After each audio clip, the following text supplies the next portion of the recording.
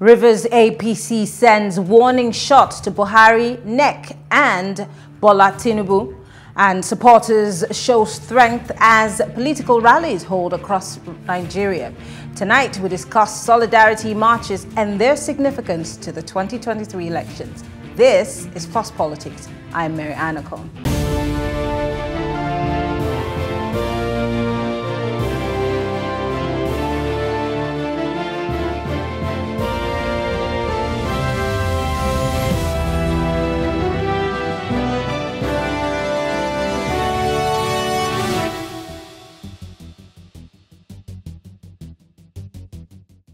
The All Progressive Congress APC in Rivers State has sent warning shots to President Mohammadu Buhari, the party's presidential candidate Ahmed Bola Tinubu, and the National Executive Council, urging them to address their grievances or lose their participation in next year's presidential election.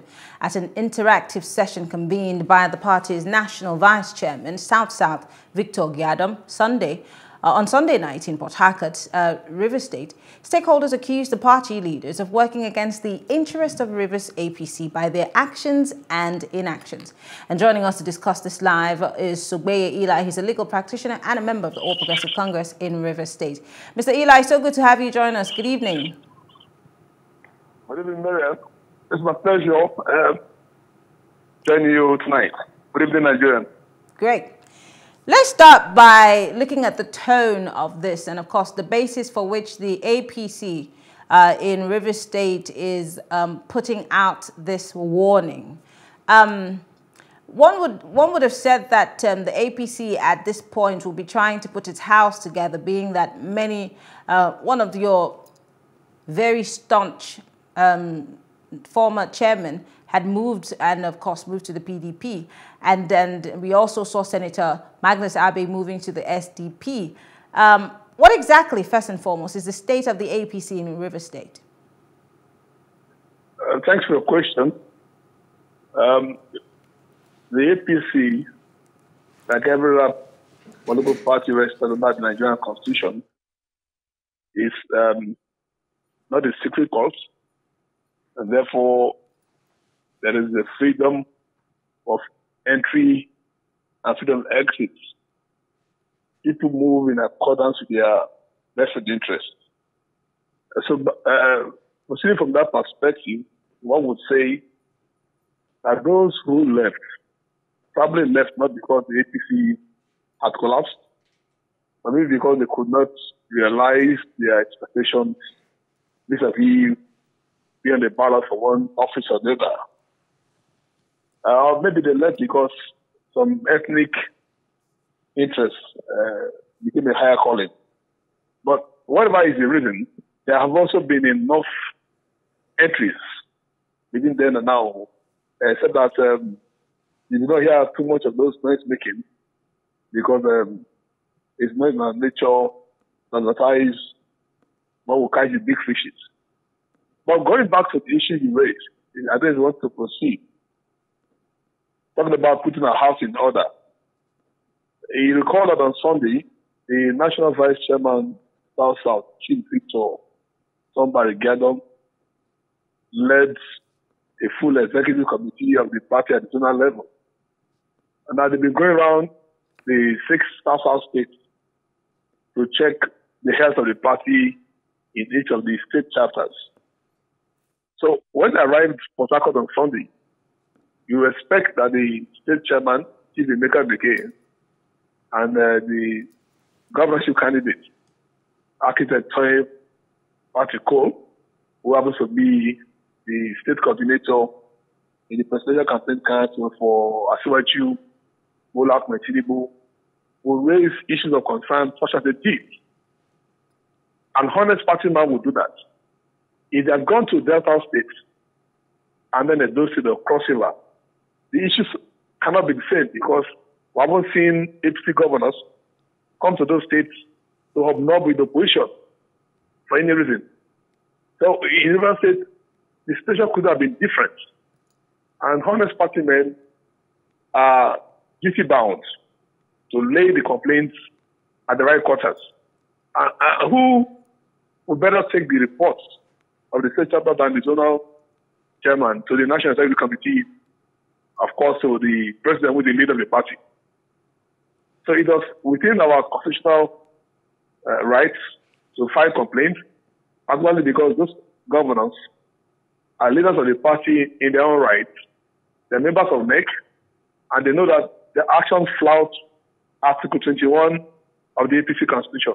What exactly are these actions that you make reference to? Because I'm looking at this statement that was made by Mr. Giadom.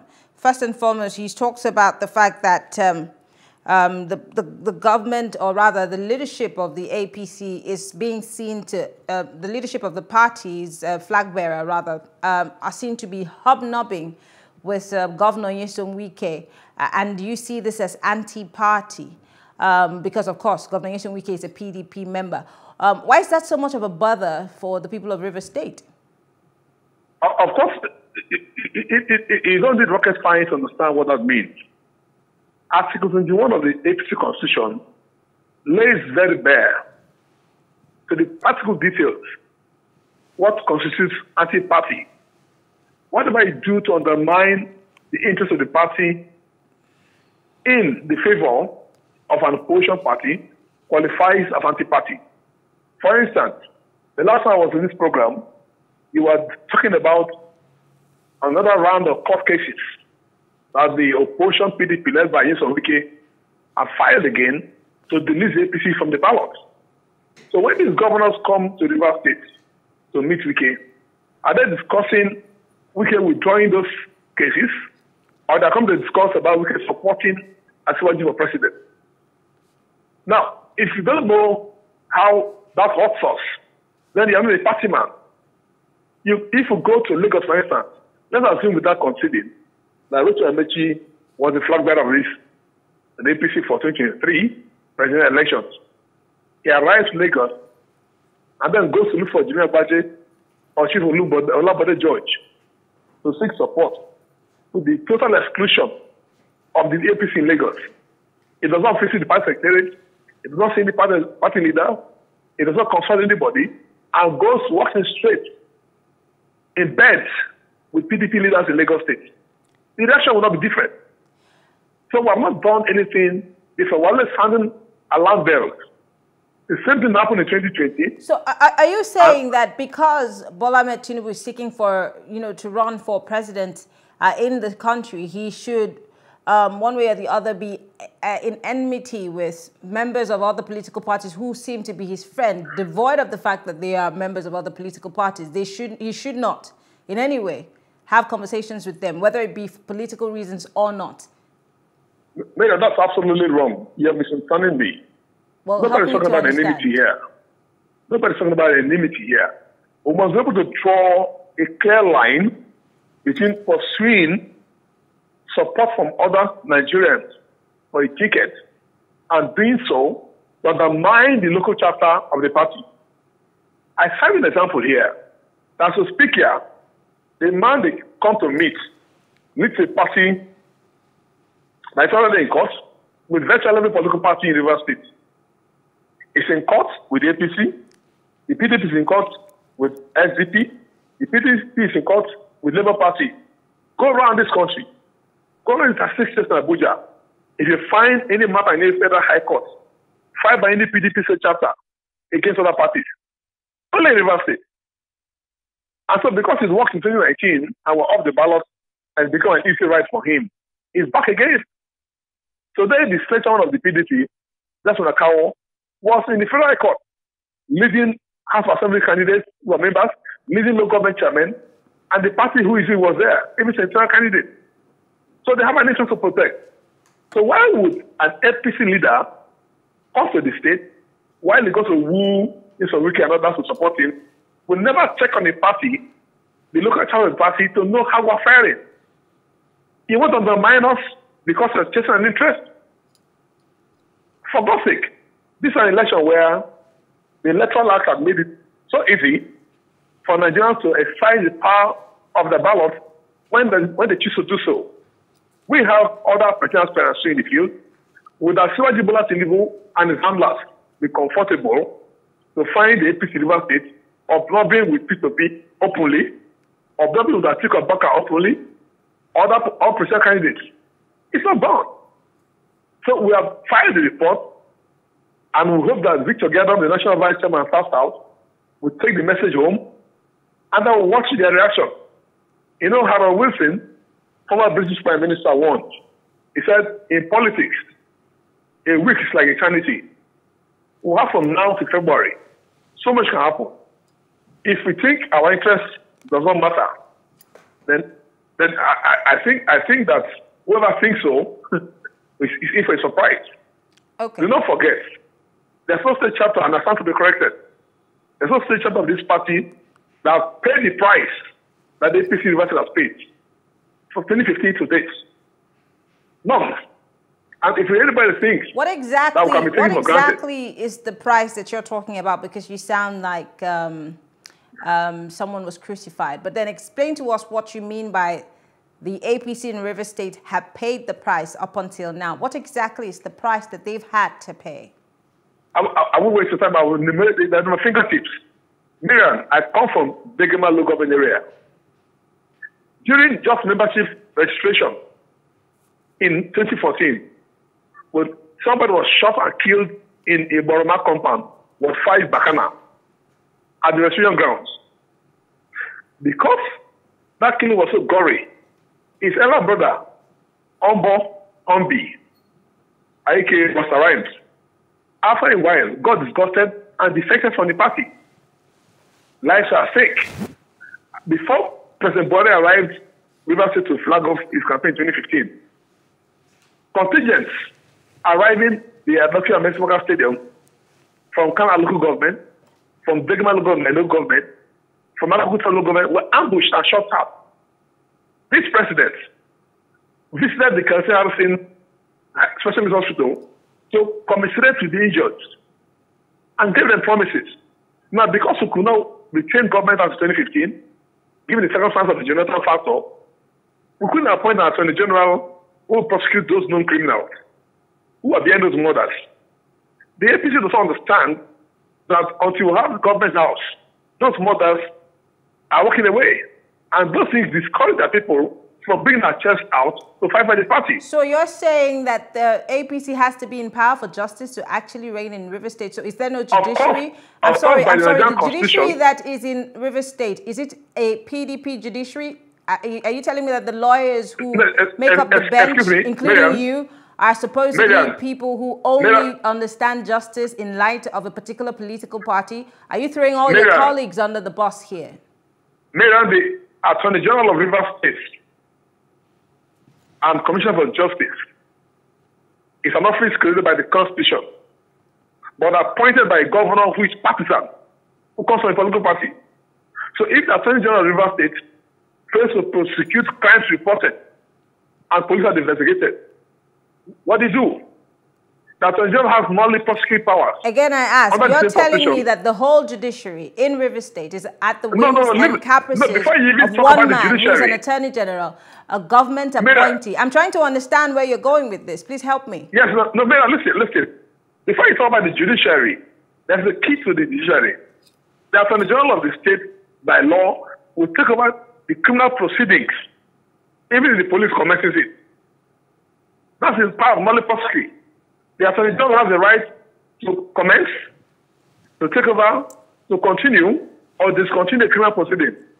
So if the Attorney General comes and fails to prosecute, you cannot prosecute. And from what I've seen in this country, the Federal Attorney General cannot prosecute crimes that happen in the state.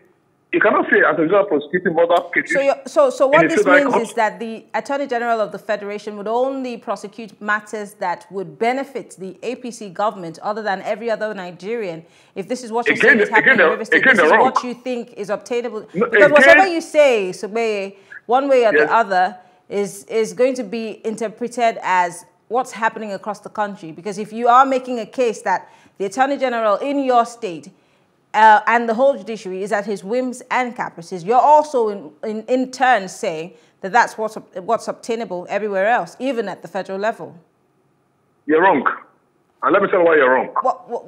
That's why I'm asking you that whatever explanation you're giving me now, you have to be careful to make sure that it is legit and it's right. Let me explain to you why I said you're wrong. Meaning they are, in the constitution of this country, there are offenses triable by different courts. There are also offenses that certain categories of persons cannot issue action on. A murder in a state is triable by the police and the Attorney General of that state, not the Federal Attorney General. So if I say that under this government, from 2015 to now, Rivers State has had 2 Attorney Generals appointed by Wiki, the late Chief Emmanuel Lagoma, and now Professor Zakis Adango, SN, both of them, the other one was an SN, and not one person has been put on trial. Don't forget that in this matter we're talking about here, in 2015, yes, Wiki issued an action challenging the jurisdiction of the Rivers State Election Petition Tribunals being moved to Abuja instead of Rivers State. Now, the Supreme Court, in dismissing that challenge jurisdiction on the note of finality, said that Rivers State was, quote, a theater of war before, during, and after the 2015 election. So if judges cannot sit in safety to adjudicate on election petitions, how much more helpless voters? So these are the issues that have been there. Okay. They are not novel. Let's come back. Let's come back to party politics here. Now, you and members of your political party are holding the feet of Mr. President to the fire. I'd like to quote exactly what your group said. Now, they said that they're calling on the national chairman and President Mohammadu Buhari to call the presidential candidate to order. And the group also said that the president and the candidate should stop dividing the APC in Rivers State for personal interest. And you said that the APC in Rivers State is a family. I'd like to ask again, what's the, since the leader of the APC in your state, of course, in the person of the former Minister for Transport, Right Honorable Rotimi Amechi, we haven't really heard after the APC presidential primaries from him. What is he doing as the leader of the party to guard against what you are all worried about? I mean, should he not be the one who's putting the house together? He used to be an aide to Mr. President, and he should be the one leading the charge for the presidential campaign in your state. So why are you directing your aggression to the candidate when you have somebody who's supposedly a go-between? I don't understand. Rotimi Amechi is the leader of your party, isn't he? He has the same rights that I have in the APC. He was a minister. He was a governor. He's the leader of a party. Nothing in the APC constitution says that only he can raise complaints to the quarters he's gone to. But he is the leader of your party, the former governor of Lagos State, the former governor of Lagos State, who is now our presidential standard bearer, is a member of NEC. And in terms of discipline, there are procedures. He knows what the party leadership has done through the state chairman and the candidate, governorship candidate, who happens to be the coordinator of Asiwaju Bola Tinubu in the PCC for Rivers State, to equal, is very much in order. They have routed the complaint through the national vice chairman South-South. So we're moving from the state to the zonal level. The zonal level is asked to take it to national level. It's the appropriate route. Nothing has gone wrong. It's not something to do with Rotimi Amechi or whether I said the thing or not said the thing. He ran the primaries and came second. The vice president, who came third, is not discussing, he's not complaining about something in a good state. The Senate president, who came fourth, is not discussing what's happening in the Yobe State because these issues are not there. Now, so if it happens in Rivers State, it must not be Rotimi Amechi that will talk. Those with the constitutional powers to do so have spoken. Okay. And that's what is germane. We should not look at the messenger. Let's look at the message. Okay. We saw these things coming in 2020 in Edo State. The governor, who was an APC governor, was forced to abdicate to leave the party to go to the PDP against all warnings. At the end of the day, Governor Batsky left with that ticket, went to the PDP and defeated us because we are not listening. So we're not here to massage anybody's ego. Okay. We're simply saying that one who raise the red flag, you must listen. Because we too will have alternatives in presidential candidates in other parties. Okay. Who can also woo us for votes. Okay. Let me go back to some of the things that were credited again to this, in this warning shot to the NEC and, of course, Tinubu. I'd like to quote a statement here directly. In Inasia West, I hope I got his name right. Now, he said Tinubu cannot be in Inasia West. Yes, in Inasia West said that Tinubu cannot be sitting on the fence anymore when it comes to Rivers State. He should come out and say where he belongs so that we who are still in the party know how we move. He also said, we're here ready to win election, but Tinubu must make a clear statement in Rivers State. So I ask, how on the ground is the APC in Rivers State? You lost elections in 2015, you lost elections in 2019. How certain are you that you can win Rivers State for Tinubu? Well, let's assume that you don't follow Rivers politics. When they ask the question, how on ground are we? That's a very flawed assumption, but I'd let you slide. Let me clear it out. In 2015, we ran an election against the sitting president, who had the proxy in the current governor. The facts are there. I don't want to react shit. In 2019, the court stopped us. So between us and this PDP, that is stopping this chest at the owner of River State, there's really not been a direct contest. We adopted the candidate of the AAC 24 hours of the election in 2019 in the person of Engineer Bipowamba Awara. And all of the South states had the elections concluded. In 21 days, INEC could not declare a wicked winner. We were busy writing results at the backyard. So to declare a winner, we don't want to go through that. In 2016, we had rerun elections in at least 2/3 of the parliamentary seats, National Assembly and State Assembly. At the end of the last count, we had 2 senators. We had how many members of the House of Reps and how many members of the House Assembly? Is that the party says on the ground? In 2018, we had a runoff election, the by-election rather, in Port Harcourt 63. Okay?